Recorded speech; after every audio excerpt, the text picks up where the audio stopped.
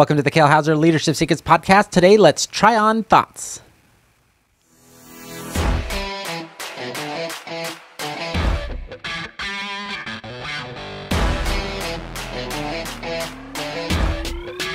Hello, everybody, and welcome back to the Kale Houser Leadership Secrets podcast. My name is Kale Houser. Thank you so much for joining me today. This is the second of three, at least three at this point, of my little takeaways from Marcus Lemonis, CEO of Camping World and star of the Prophet TV show on CNBC. No longer airing, but go back and watch the reruns because it is well worth your time. And then I think he has a new show coming out, or it has come out, called The Renovator, I think on CNBC as well. If you missed the previous episode, the one just before this, absolutely, please go back and listen to it, because this kind of sets up, who Marcus Lemonis is. I'm not going to go into his whole biography again, but why I felt that these are important takeaways and from somebody that I think is worth listening to, especially if you are a leader in your business, an entrepreneur, a business owner, or have any sort of leadership position that you have influence over other people.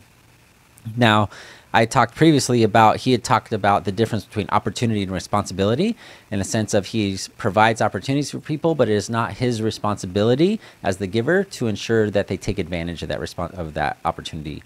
It is not his responsibility to ensure their success or that they, honor his gift or anything of that. His responsibility to provide the gift and opportunity as he is able. In this case, definitely able, because he's a multimillionaire. But what we do with those gifts as we are given them by various people throughout our life and our business and our relationships and community and churches and wherever is entirely up to us. And we have no one else to blame but ourselves when we don't take advantage of those opportunities that are given to us. So the second thing that I wanted to present to you as a takeaway from Funnel Hacking Live, and Marcus Lemonis being the keynote speaker, actually came before the previous, but I was so excited about talking about the previous one because it was such one of those slap in the moment faces and aha moments for me. But this is another one that really kind of got me thinking. It got my mind churning a little bit, going, this is a really interesting concept. And the concept is trying on thoughts.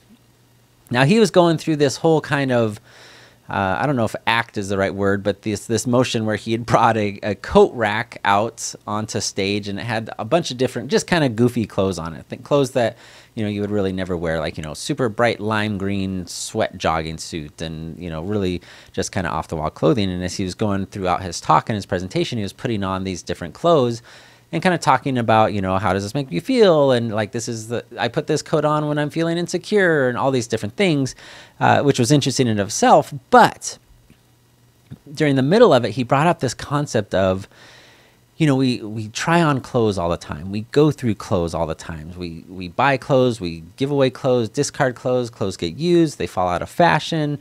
We don't feel like wearing them anymore for whatever reason because of how they make us feel. And he says, what I want you to encourage you to do is to do the same thing with your thoughts, especially when presented with new information, with new thoughts, with new opportunities. He says, try on your thoughts like you do your clothes. And I'm going, okay, well, that's kind of interesting. Like, all right, you got me. Tell me more, right? And of course he did. He says, when you do this, just like when you try on clothes, you're presented with a new thought, whether it be a thought that comes to you of like, hey, I'm thinking about doing this thing, or asking this girl out, or talking to this boy, or whatever that is. You have this thought that comes to you of its own volition, or you're presented with some information. Maybe you're presented with an opportunity, or you have the chance to do or take some action, right? You're presented with a thought. And he says what you want to do is, you want to evaluate it for fit, evaluate it for quality, evaluate it for how it looks on you, how it's going to make you feel, and your overall satisfaction with it. Because there are some thoughts that at the surface of it, and maybe the initial reaction is like, yeah, cool, let's do that, or I'm going to do that. But then as you kind of really evaluate that thought or that idea and how it applies to specifically your goals and your desires, it might not be a good fit. It might not contribute to your overall satisfaction, or it might be a temporary gain in that thing, but in the long term, it may hurt you or not lead you in the direction that you've been trying to go. It could be a distraction, right? So, and it was really interesting because, yeah, we've all done that. We've all been in a fitting room at some point, whether it was as a young child with your parents and your mom's making you try on those jeans or those tennis shoes or that shirt because she doesn't want to have to come back and return it because you get home and it's the wrong size, or you've stood with your spouse or significant other while they've tried on 30 dresses. If you've been married, you've absolutely been through this process of especially with wedding gowns and tuxedos and all that kind of stuff. But we go through this process of trying on clothes, and you need to do the same thing. Mainly asking yourself, how does it make you feel? How does this thought make you feel? Does it revulsion? Like I'm never going to do that, or that's absolutely against my morals, values, convictions, whatever it is? Or is it something of like, wow, that is the most exciting thing I've come up with or thought about in a really long time, and it's really now got me going, and I can't sleep at night because I'm constantly thinking about it and how to implement and all those types of things. Like, how does it make you feel? But another thing to think about, similar to clothes, and a big reason a lot of us buy certain clothes versus another besides fit and form and function, is what does it present for us to the rest of the world? How does the rest of the world see us through these clothes, see us through this thought and this idea? Like, if I have these thoughts, if I have this idea and I'm analyzing and thinking about it, how is the world going to view me? Okay, and that's with any action, because the world views you as something. It could be good, could be bad, it could be absolutely vanilla one way or another. Like you're under the radar, right? As I talked about in my previous podcast. But it could be, what image are you projecting to the world in the form of how you take these thoughts and put them into action? And like I said, does this thought fit in? And this should be kind of the ultimate litmus test of, does it fit in with your goals, with your desires, with the direction you're taking yourself in the form of however that thought or idea relates to your life? Because this could be in your relationship, this could be with your kids, this could be in your business, with employees, all those types of things. We have thoughts every single day, and these kind of left rights that we have to decide, like, oh, we're going to go this way, we're going to do this, no, we're going to go over here, we're going to do this. And then, it's just this constant, boom, boom, boom, boom, boom, making decisions throughout our day in life. And sometimes we get so caught up in just the mundane of getting through the decisions, because maybe you've got to make a lot of them, that we forget to evaluate. We forget to try on that thought, and if it even aligns with our goals, our convictions, our desires, and all those things. But then as you continue down this path, maybe you've accepted that thought, right? You evaluate it, like, yep, this is absolutely where we want to go. This is our path. This aligns with what I want to do with our business, with my team, with my family, my kids, whatever.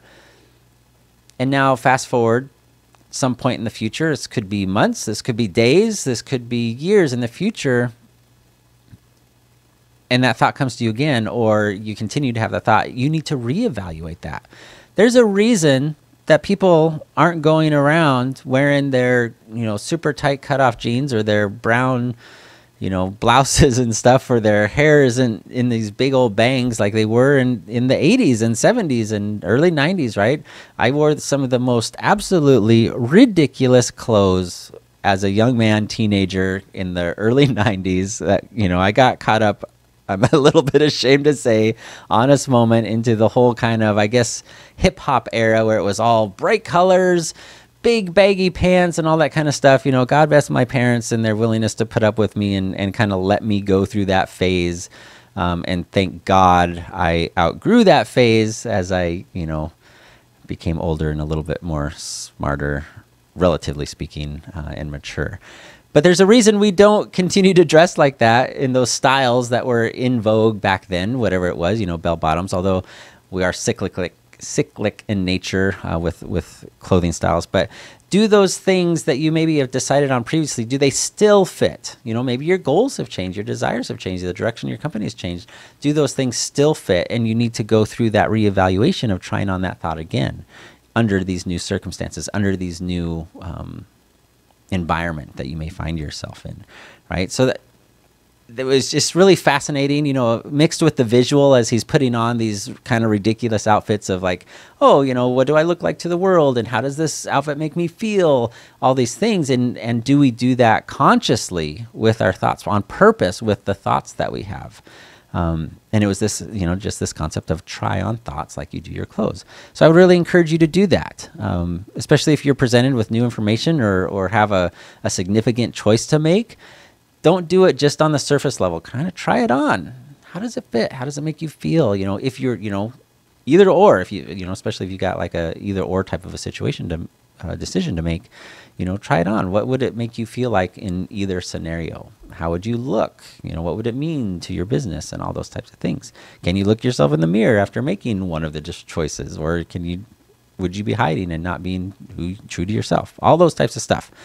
Just the point of it being, do it consciously, do it purposely, and do it with a filter of, is this you? Does this align with who you are and what you want your business to be? Make sense? All right. Stay tuned tomorrow for part 3, at least part 3 as of right now. It's, I think, pretty legit, and it was actually his kind of defining wrap-up moment and his huge aha big takeaway of the whole keynote speech that Russell Brunson probably paid him a lot of money to come give. So I would encourage you to show up tomorrow and take a listen and at least hear my thoughts on it, if you will. Hey, thank you for joining me. Again, Kale Houser. Make sure you visit kalehouserleadership.com. Let me know what you think. Leave comments, like, subscribe. Shares are fantastic, no matter where you're at in the world. Have a fantastic afternoon. Bye.